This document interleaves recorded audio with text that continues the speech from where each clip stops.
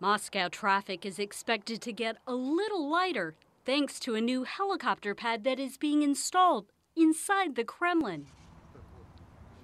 So now, instead of tying up the streets even further with his motorcade, President Vladimir Putin will fly.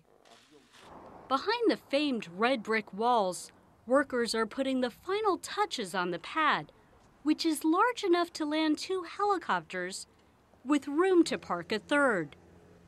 Before breaking ground, architects had to work closely with Russian historians to ensure that the design and the flight paths wouldn't have a negative impact on the Kremlin, which is recognized as a UNESCO World Heritage Site.